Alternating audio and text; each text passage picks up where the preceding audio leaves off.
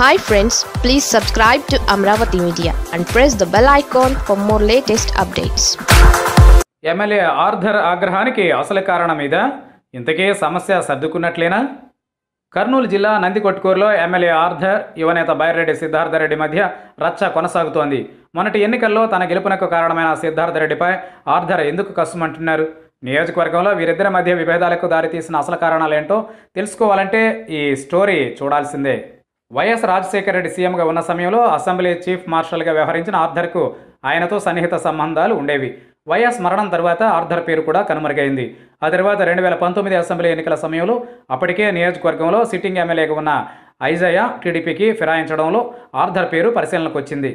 ఆ తర్వాత 2019 అసెంబ్లీ ఎన్నికల సమయంలో అప్పటికే నియోజకవర్గంలో సిట్టింగ్ ఎమ్మెల్యేగా ఉన్న ఐజయ్య టీడీపీకి ఫిరాయించడంతో ఆర్థర్ పేరు పరిశీలనకు వచ్చింది.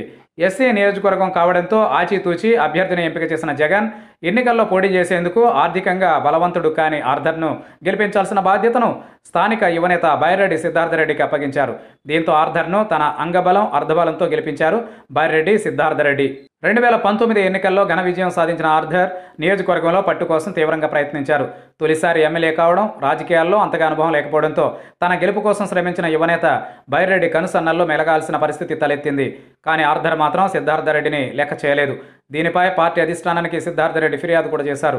అయినా ఆర్థర్ వైఖరిలో ఎలాంటి మార్పు లేదు. చివరికి సిద్ధార్థ రెడ్డికి మద్దతు ఇస్తున్న జిల్లా ఇన్ఛార్జ్ మంత్రి అనిల్ కుమార్ యాదవ్ జిల్లాలో ఎలా అడుగు పెడతారో చూస్తానంటూ తన అనుచరుల వద్ద తీవ్ర హెచ్చరికలు చేశారు. ఈ విషయం కాస్త వైసీపీ పెద్దల వరకు వెళ్ళింది. దీంతో అధిష్టానం పెద్దలు జోక్యం చేసుకుని మందలించాల్సి వచ్చింది. నియోజకవర్గ ఎమ్మెల్యేగా ఉన్నందున ఆర్థర్ మద్దతుతో నామినేటెడ్ పదవుల కోసం ఆయన అనుచరులు ప్రయత్నించారు.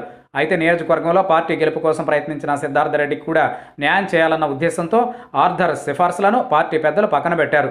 దీంతో ఆయన సిద్ధార్థ రెడ్డిపై నిప్పులు చెరిగారు. పార్టీ పెద్దల జోక్యం చేసుకుని నచ్చజెప్పిన ఆర్థర్ వినలేదు. వచ్చే ఎన్నికల్లో తాను పోటీ చేస్తానో లేదో కూడా తెలియదని, అందుకే ఈసారి తన అనుచరులకు మార్కెట్ యార్డ్ పదవుల్లో అవకాశం ఇవ్వాల్సిందేనని పట్టుబట్టారు. దీంతో ఆర్థర్ వైఖరిపై వైసీపీ అధిష్టానం తీవ్ర ఆగ్రహం వ్యక్తం చేసింది. అధిష్టానం నుంచి అనుకున్న స్థాయిలో మద్దతు దొరకకపోవడంతో ఆర్థర్ నందికొట్కూరులో ప్రెస్ మీట్ పెడతానని ప్రకటించారు. అది పార్టీ అనుమతి లేకుండానే. ప్రెస్ మీట్ పెట్టేందుకు సిద్ధమైన ఎమ్మెల్యే ఆర్థర్ తన పదవికి రాజీనామా చేస్తానని ఫీలర్లు కూడా ఇచ్చేశారు. కానీ చివరికి నెల్లూరుకు చెందిన ఎంపీ వేమిరెడ్డి ప్రభాకర్ రెడ్డితో పాటు మరికొందరు పార్టీ సీనియర్లు రంగంలోకి దిగారు. ప్రెస్ మీట్లతో పార్టీ పరువు తీయొద్దని చివరిసారిగా హెచ్చరికలు చేశారు.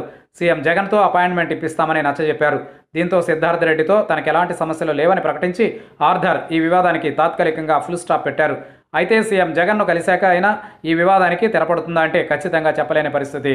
దీంతో నందికొట్కూరు రాజకీయాలకు జగన్ తనదైన శైలిలో ఫుల్ స్టాప్ పెట్టగలరా అన్న చర్చ జరుగుతోంది.